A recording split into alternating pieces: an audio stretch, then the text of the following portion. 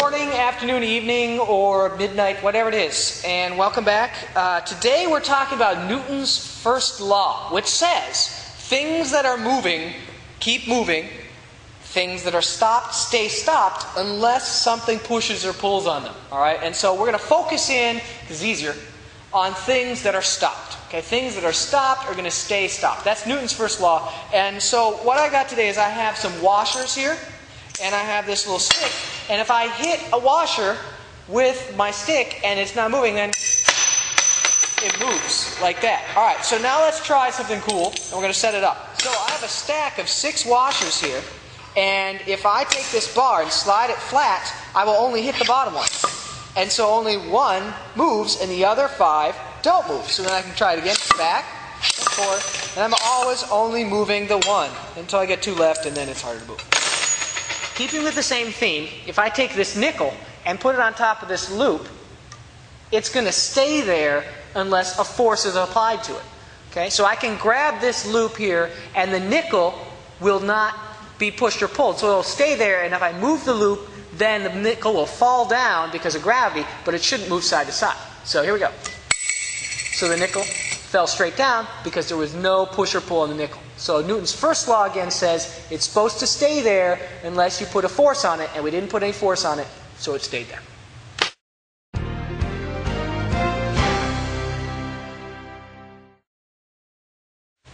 So the classic demonstration is of pulling a tablecloth out from underneath a table setting. So if I only pull on the tablecloth, I'm not pulling on any of these things here. So theoretically, those things are not going to move because Newton's first law says there's no forces, so no movement. So let's see if we can get it to work. 1, 2, 3. Voila! Yes! Didn't work last time. Just like the table setting, now I have a tall rod, copper rod, sitting here with a piece of paper. And if I pull on it, I should be able to get the paper out from underneath the rod. But it's very tricky because the rod is carefully balanced. So, what we have to do is try and trick it and be as sensitive as possible to any extra movement. All right? So if I instead hold it like this and hit the paper evenly, there you go. Perfect. Try. Now I bet you can tell me what's going to happen here. I'm going to use this broom, whack it against the side of the cabinet here, bam, but it's just going to hit the pan. So, what's going to happen to the golf balls? Are they going to move? Well, they're not getting hit. So hopefully, they're going to fall right down into the water. So let's try it out. Alright, and here we go. Voila! Golf balls a la water.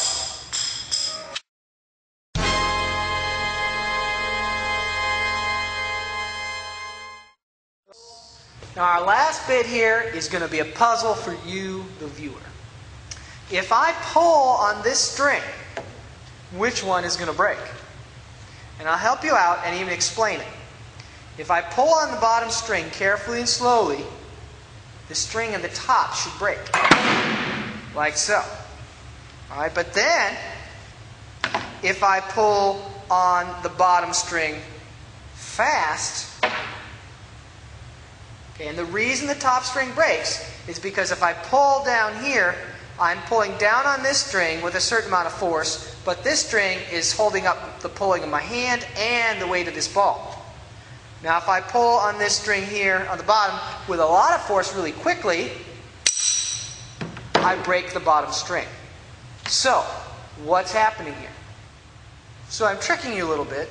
It really depends on Newton's second law, which says that things start to move and accelerate depending on the force you put on it and how much mass they have.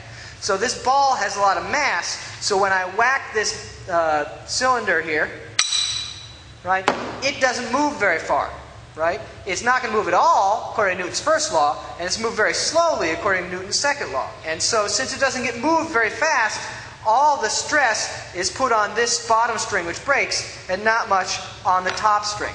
So once again, if I just pull slowly enough so that all the force is on the top, well, all the force is applied evenly, then the top string has more force, and the top string will break. Alright?